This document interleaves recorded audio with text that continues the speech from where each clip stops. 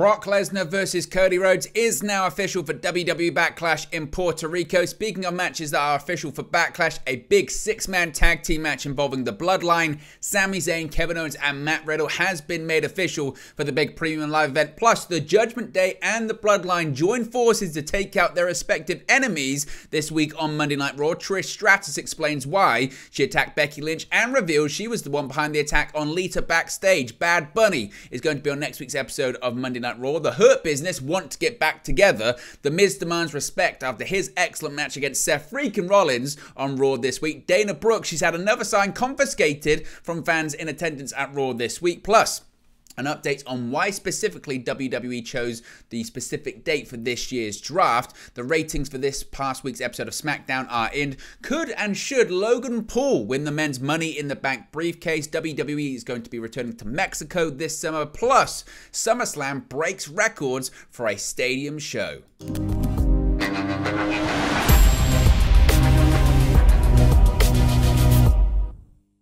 Hey guys, welcome back to Wrestling News 365. Hope everyone is doing very well. As always, there are plenty of news stories to get into in the world of World Wrestling Entertainment. Let's start off talking about Backlash, talking about Brock Lesnar, talking about the American Nightmare Cody Rhodes. Their confrontation was on Raw last night, and it's led, as many people expected, to a match at the big upcoming premium live event. It's official. It's going to be Brock Lesnar versus Cody Rhodes. On last night's Raw, Cody Rhodes' opponent for Backlash was confirmed as both Rhodes and his current foe Brock Lesnar were in the same place at the same time for the first time since the Raw after WrestleMania 39. While Cody came out to the ring first, he was dressed to fight as he called out Lesnar, but was instead met by WWE official Adam Pearce. Pearce, functioning in a full inept authority figure capacity, told Cody he wasn't medically cleared to be there, but then upon hearing the music of Brock Lesnar, Pearce quickly explained the pair needed to save the fight for Peacock for Backlash because that's where the match is going to happen, informing both that their match had been made official for Backlash. The match was also confirmed via a graphic on the show after the segment as well.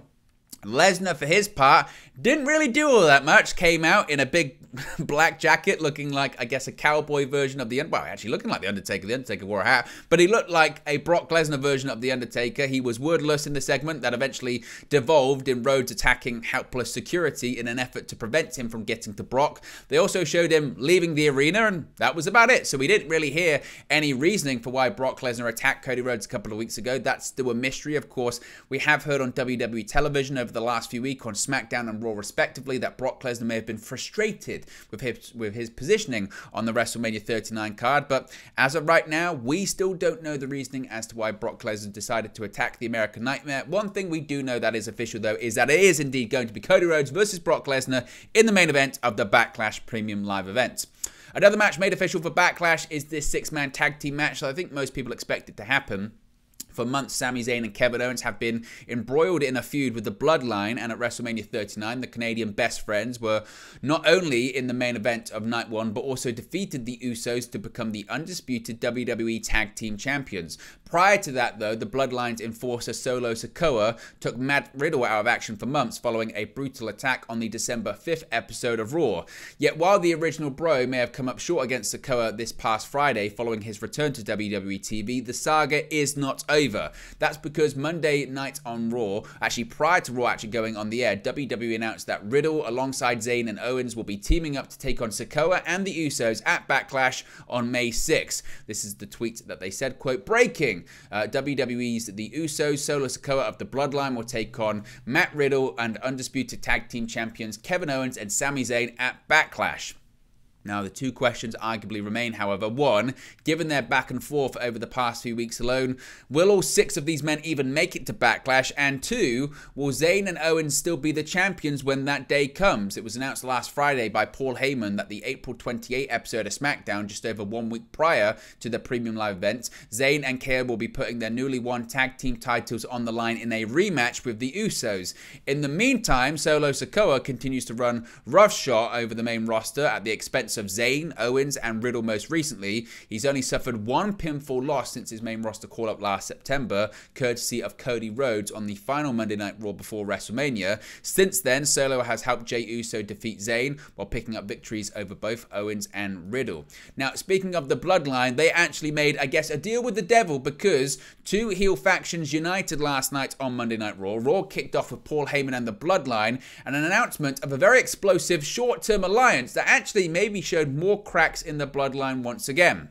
With the Usos, Solo Sikoa and Paul Heyman kicking off last night's Raw, there was a big announcement. Quote, "If there's a heaven, none of us are getting into it," Heyman said, before sharing the plan that he said was conceived by none other than undisputed WWE Universal Champion himself, Roman Reigns. In a short-term alliance with the Judgment Day, the two squads of villains would work together to eliminate each other's foes. With last night's edition of Raw headlined by a big six-man tag team match pitting the Judgment Day against Sami Zayn, Kevin Owens, and Riddle, there would be a general exchange. The first match of the night featured an incensed Solo Sikoa taking out his frustrations on Rey Mysterio and defeating the 2023 Hall of Famer. But certainly it was very interesting, and also interesting that Jey Uso said, "Hey, we didn't know about this." And Paul Heyman said, "Well, the tribal chief wanted you to be on your toes, so nobody knew apart from me." And Solo as well, because Solo doesn't really have loud conversations. So the Usos getting more and more on the fringes of the Bloodline maybe, which is certainly very interesting. Last night's edition of Raw also featured Trish Stratus explaining why she attacked Becky Lynch and also taking credit for attacking Lita too. Back in February, WWE Hall of Famer Trish Stratus returned to the fray to help Lita as well as Becky Lynch defeat Dakota Kai and Io Sky for the WWE Women's Tag Team Championships. But not even 2 months later, and only 1 week after teaming with Lita and Lynch to defeat Damage Control at WrestleMania 39, Stratus turned on the man on the April 10 episode of Raw after losing the Women's Tag Team titles to Liv Morgan and Raquel Rodriguez. Of course, she only participated in the match to begin with because Lita had been attacked earlier on in the evening. So Monday night on Raw, Stratus came clean, admitting that she was the one responsible for taking out her fellow Hall of Famer. So what made the former 7-time WWE Women's Champion do it? A lack of gratitude for Lynch, apparently, as well as a lack of recognition from the WWE Universe. Stratus took credit for the relevance of the current women's division and brushed aside her supposed best friend in the process. "I took out Lita, yeah," Stratus said to the crowd in Little Rock, Arkansas. "And the reason I needed Lita out the picture is because I needed it to be crystal clear that the person who screwed Becky Lynch out of her titles was me." Stratus didn't stop there though, knowing full well that Lynch wasn't even going to be in the building Monday night. Of course, Becky Lynch had tweeted out she wasn't going to be at Raw. Quote, "Becky, I am not your friend. There will be no next time. And I made a point that very moment that I was going to make everything right. And I took out the man just like that," Stratus continued before declaring herself the greatest of all time and the single most important figure in the history of WWE. Of course, there have been rumors that Stratus and Lynch could face off at SummerSlam this year. Can they stretch it out that far though? That's the big question at the moment. Let me know your thoughts in the comment section below. And could we actually maybe see Stratus and Lita face off one more time inside of a WWE ring as part of this ongoing storyline? Bad Bunny will be on Monday Night Raw next week. Of course, he's going to be hosting Backlash in Puerto Rico, and possibly, it looks like, I guess, he's going to be wrestling as well. At WrestleMania 39, Dominic Mysterio was moments away from striking his father and newly minted Hall of Famer Rey Mysterio with a chain in an attempt to steal a victory at the Showcase of the Immortals. Dominic may have gotten away with it too, if not for Bad Bunny grabbing the chain from Dom's hand and ultimately helping Rey pick up the victory. 2 nights later, during the Raw after WrestleMania, he got involved again, but this time Damian Priest was there to put an end to things, which led to Priest slamming his friend through the announcer's table. Now with Backlash on the horizon and Bad Bunny set to host a premium live event when it comes to San Juan, Puerto Rico on May 6th, he'll be making another Raw appearance along the way. Quote, "Breaking, host of Backlash, Bad Bunny will be on Monday Night Raw next Monday live from Chicago," the official WWE handle tweeted. Bad Bunny has only had 2 WWE matches to his name, but interestingly, his very first came alongside Damian Priest at WrestleMania 37 when the duo teamed up to take on and defeat The Miz and John Morrison. The following year, the recording artist returned during the men's Royal Rumble match. That didn't end up going quite as well, with Bad Bunny taking an F5 from the eventual winner Brock Lesnar. Priest made another reference to his friend later on Monday night, but if Bad Bunny continues to get involved, the Judgment Day likely isn't going to waste any time in attempting to to dispatch him. Fortunately, Bunny appears to have Rey Mysterio in his own corner as well as the LWO. So we could be looking at a situation maybe where we see a tag team match, a 6-person tag team match or something like that announced at Backlash next week. Now, there have been so many rumors and rumblings about the Hurt Business getting back together, plans being in place and plans being cancelled. Well, it appears that pretty much every single former member of the faction wants to get the stable back together on WWE TV. At this point, it's no secret that WWE fans and the group's own former members have been calling for a reunion of the Hurt Business. WWE was even clearly heading in that direction on TV a couple of months ago, but there's been no movement towards them getting back together for at least a few weeks now. The former members of the group also appear to be getting more vocal than ever on social media about wanting it to happen. Responding to a fan tweeted they missed the Hurt Business yesterday, MVP tweeted, quote, "We all do," and Cedric Alexander tweeted, "Me too." Shelton Benjamin joined in too, although he didn't respond to that particular tweet, but rather the end of last night's April 17 episode of Raw. The finish to last night's show saw a show-long angle culminate with the factions combining and warring in a huge brawl, the Judgment Day and the Bloodline siding together against the Latino World Order, Kevin Owens, Sami Zayn and Matt Riddle. The show went off the air with chaos of a fight in and outside of the ring, and after it finished, Shelton Benjamin tweeted, quote, "I wonder who could bring some order to all this mayhem." That comment, of course, has been taken by fans to suggest that Benjamin wants the Hurt Business to get in on the action. Bobby Lashley was the only ex-Hurt Business member featured on the show last night, and he had a match against Austin Theory that ended in a non-finish after Bronson Reed interfered and attacked both of them, but focused more on Lashley, of course, continuing that feud that was maybe started last week on Raw when Lashley and Reed had that match that went to a double countout. So, would you like to see the Hurt Business back in WWE? Let me know your thoughts in the comment section below, as always. The Miz last night on Raw had a fantastic match, an excellent match against Seth freaking Rollins. After a hard-hitting and enjoyable match on Raw between The Miz and Rollins, social media erupted with fans touting the match, with The Miz popping by the app to share a picture of himself along with the caption, quote, "Monday Night Miz, put some respect on my name." The Miz took on Seth Rollins in the battle, and obviously it was an excellent match, but where are both stars going in terms of storylines at the moment? No one really knows, and with a big premium live event around the corner, as of right now, it doesn't look like either's really going to be on the show. This is a really strange and fascinating thing that keeps occurring. I don't think if anyone said, if you had Dana Brooke's going to have multiple signs confiscated from multiple shows from fans on your bingo card, I'd ask you if you were a time traveler. So a fan on Twitter posted a picture of what obviously implied to be themselves holding up a sign on Raw last night that said, "I paid to see Dana Brooke." Unfortunately, the caption of the tweet was as follows: "Just got featured on Raw with my Dana Brooke sign. 10 minutes later, security came and told me I had to take it down. This can't keep happening. I heard this happened to another fan a few weeks ago. WWE fixed this. Hashtag give Dana Brooke a chance." So by the sounds of it, the physical sign may have not been confiscated, but at least the privilege of holding it up was. Brooke saw the tweet and replied, quote, "I'm so sorry this happened. I love the support and getting the message across." As noted, if the fan story is indeed true, it's not the first time this has happened recently to one of Dana Brooke's fans. 2 weeks ago, on the April 3rd edition of Raw, a fan held up a similar sign that said, "Give Dana Brooke a chance." The fan said a member of the production team told him he wasn't allowed to show it on TV anymore and took it away. At the time, Brooke replied, quote, "I am so sorry. This is so wrong and will be addressed." Brooke hasn't been on Raw since way back in November, but does wrestle pretty regularly during the main event tapings before Raw starts, so I guess if they paid to see Dana Brooke, they might have last night. I don't think she was in the main event tapings, though. She hasn't even done that since the end of March. So her last match was a victory over NXT's Elektra Lopez on the March 27 episode of Main Events that was taped for that week's episode. So is this going to become a thing? Is this going to become a thing that continually happens? Dana Brooke signs being confiscated or censored on Raw? We'll have to wait and see.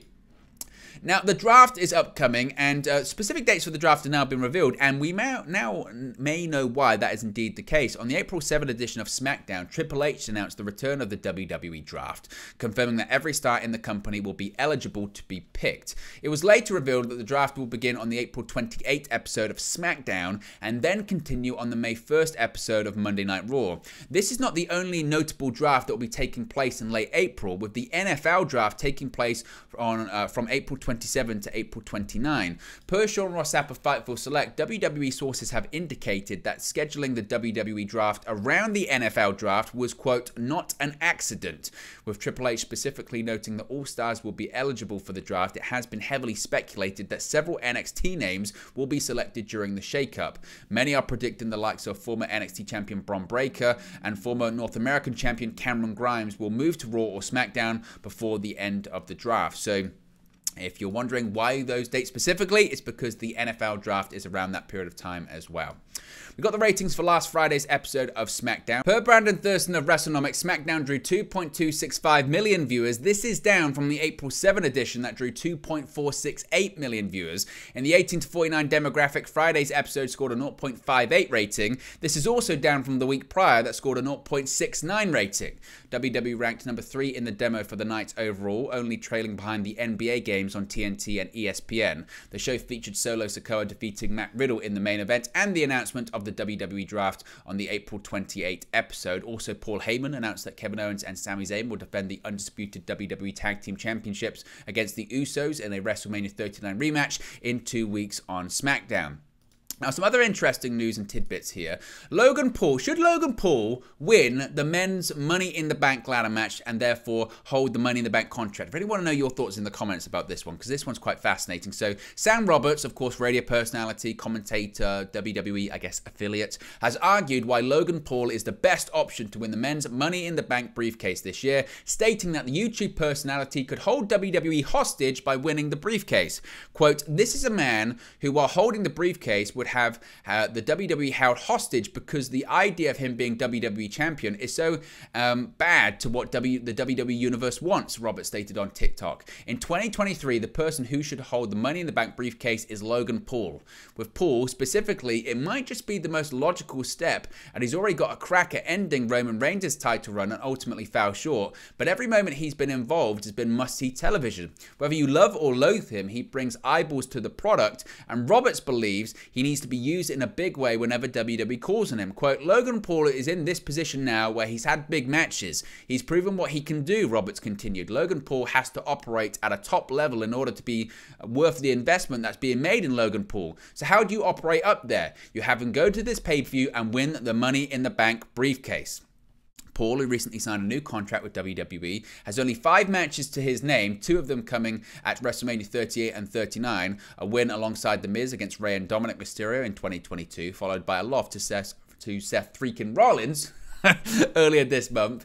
It's been between those moments came a singles victory over The Miz at SummerSlam, a loss in the main event of Crown Jewel against Roman Reigns, and an appearance in the 2023 Men's Royal Rumble match. So could you see possibly Logan Paul winning the men's Money in the Bank briefcase? Let me know your thoughts on that one.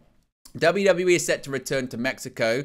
According to an announcement from WWE, the company will be returning to Monterrey and Mexico City in July. The news release says that WWE will run Arena CDMX in Mexico City on July 22nd, and the Arena Monterrey in Monterrey on July 23rd. The list of stars being advertised for the shows includes Hall of Famer Rey Mysterio, as well as Cody Rhodes, Becky Lynch, Raquel Rodriguez, Undisputed Tag Team Champions Sami Zayn and Kevin Owens, Raw Women's Champion Bianca Belair, and others. Notably absent from the announcement is Undisputed WWE Universal Champion Roman Reigns. The tickets go on sale on April 21st. Rey Mysterio is fresh off a victory over his son Dominic at WrestleMania 39, following his Hall of Fame induction by legendary Mexican luchador Conan.